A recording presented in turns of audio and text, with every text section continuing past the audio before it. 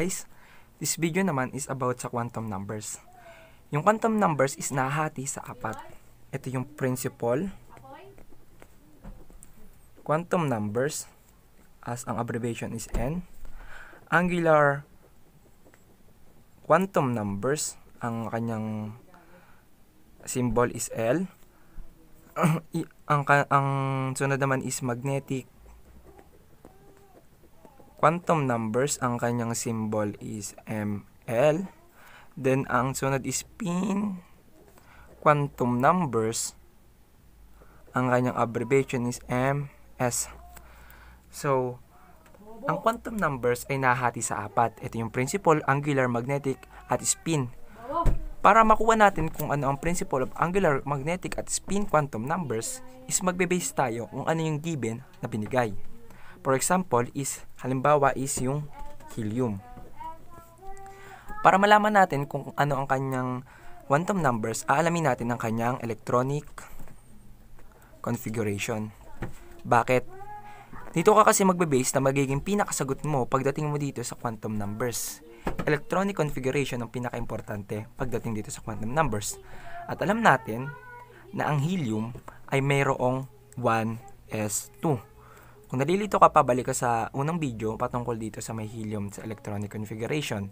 So, kasi yung hydrogen is S, then helium is yung pangalawa, S2. Nanggaling yun sa UBAP principle. So, kung ang electronic configuration natin is 1, paano natin malalaman ang kanyang N? Magbe-base tayo kung saan anong ang nakalagay sa kanyang whole number. So, since nakalagay dyan is 1s2 at ang whole number is 1, siya ang ating magiging principal quantum numbers. So, n is equal to 1. So, paano naman natin malalaman ang kanyang angular quantum numbers? Malalaman natin ang kanyang angular quantum numbers sa pamamagitan ng kanyang subshell o sub-energy.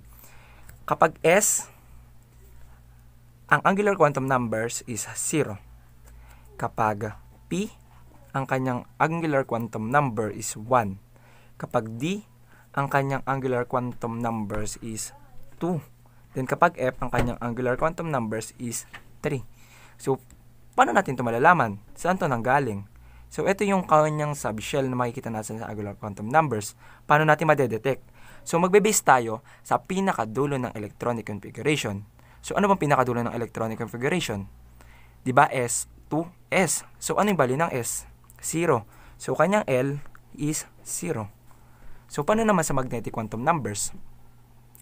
Kapag magnetic quantum numbers, ang formula lang na ginagamit yan is from negative L to L. L siya. Dito ka magbe-base sa angular quantum numbers. Kung ang L natin is 0, so isa lang siya. Eh di magiging 0, isa. So, since ang electronic configuration natin is S2, at ang sabi sa Hans rule, unpair before pair. So, kapag pataas, is 1/2. Kapag pababa, is negative 1/2. So, since ang kanyang angular quantum numbers is 0, ang magnetic quantum numbers natin must be ML must be 0. So, bakit siya naging 0 lang? Kasi nga, isa lang siya. Wala siyang ipibuild up. Isa lang siya, 0 lang siya. Dito ka magbe-base eh. Ngayon, kung 0 na siya, ipibuild up mo na ngayon siya. Paano ipibuild up mo na siya? Ngayon, diba S? 2. So, maglalagay ka muna ng isang up. So, kung up to, since 2 to, isa, then dalawa. Negative. So, pababa na siya. Una, pataas. Pagpataas, positive. Then, pagpababa, negative. So, since pababa to negative, makukuha na natin si MS. So, ang ating MS is negative 1/2. So, bakit naging negative 1/2? Kasi nga, itong pataas, siya yung kay hydrogen. Siya yung pangunang 1s. Ito, kumbaga, ito si 1s. Since nagpababa ka na, 1s2. Bakit pababa na siya? Kasi nga, ayun yung sabi sa Hans rule. Unpair before paired. I-unpair mo muna siya bago siya mag-paired. So, another example is neon. So, una, alamin muna natin ang kanyang electronic configuration.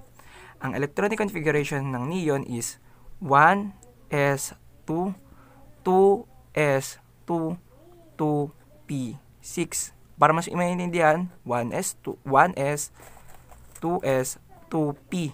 Then, OBAP, 1s2 magiging 2 equivalent. Then, ito 2. Then, 2p, ang equivalent is 6. Bakit naging 6? Tandaan lang natin yung nakarang nung nakarang video about sa electronic configuration is S is equal to 2, P is equal to 6, D is equal to 10, then F is equal to 14. Ayan ang kanyang distribution. Ayun, kung ang electronic configuration ng neon is 2p6. So, N, dahil to, meron na tayong N. N is equal to 2.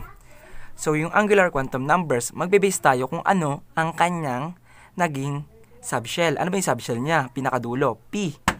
So, yung kung P, ano daw yung P? P is equal to 1. So, ang kanyang L is 0. Is 1.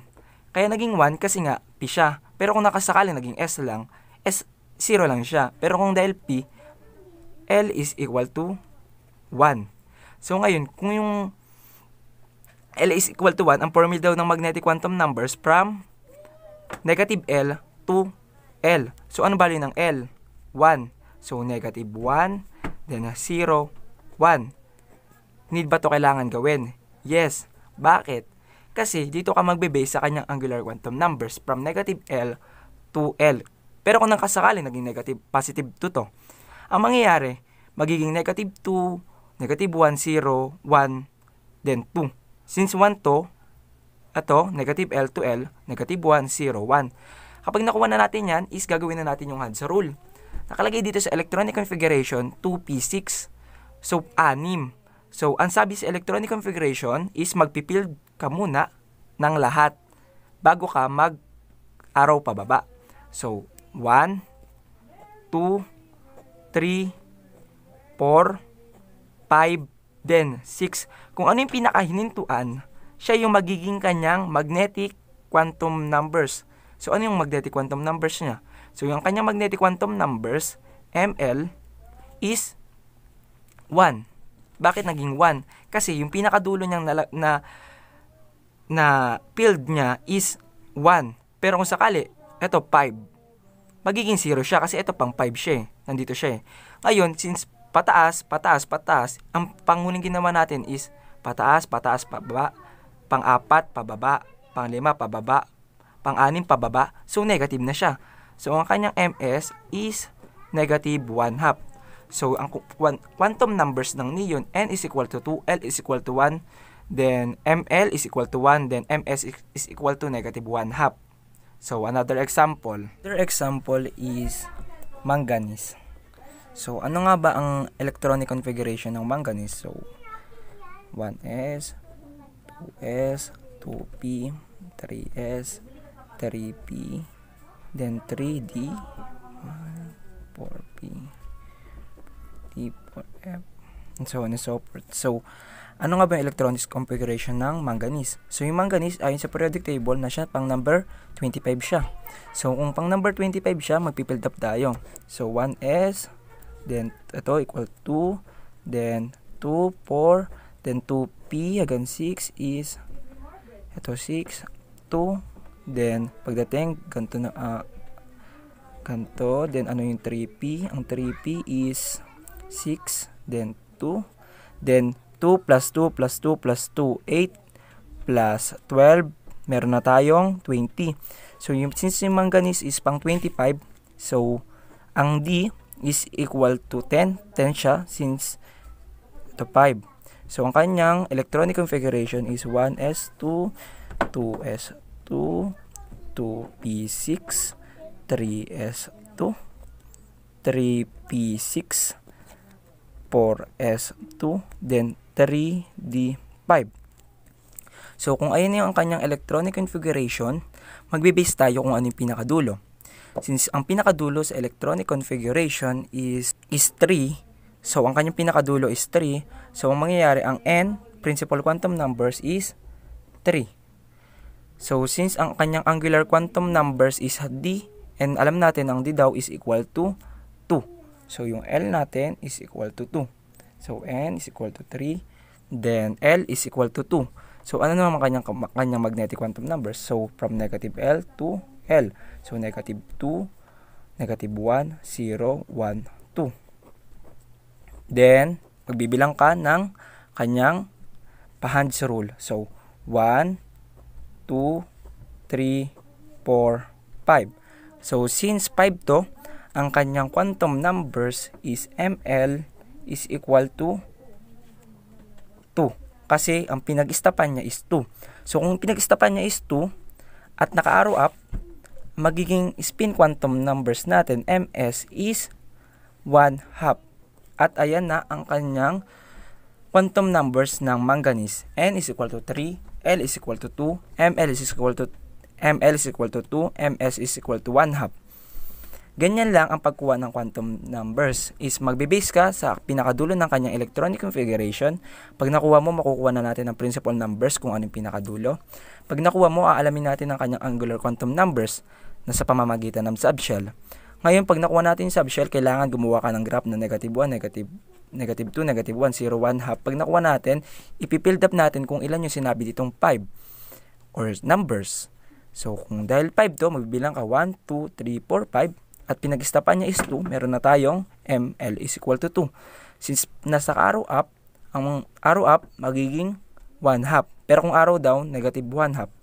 And I hope, sana may naintindihan kayo sa video na to pagdating sa quantum numbers. At sana masagutan nyo na ang mga problems kagaya dito sa quantum numbers. At good luck and thank you for watching.